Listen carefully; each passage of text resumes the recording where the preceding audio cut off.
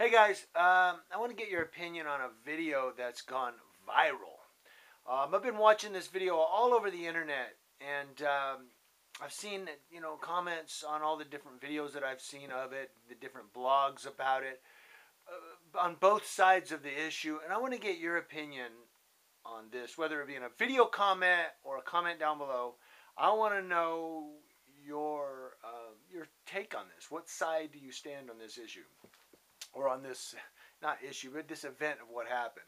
Apparently, this teenage girl went on Facebook and was posting on Facebook, telling people about her terrible life. This teenage girl, I guess, apparently has a very, very bad home life. She's not in a very good household because she has to do things like clean the house. She has to do chores. Okay, she has parents that are, that have rules. I mean, that sucks, man. This poor teen. We should feel sorry for this girl, right? We should. This poor thing.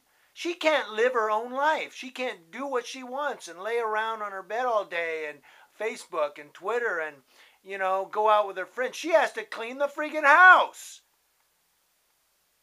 Cinderfucking-rella. I'm serious.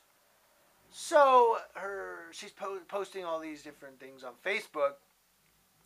Her dad spent $130 on new software in her laptop and then caught all of these posts, discovered them, whatever happened.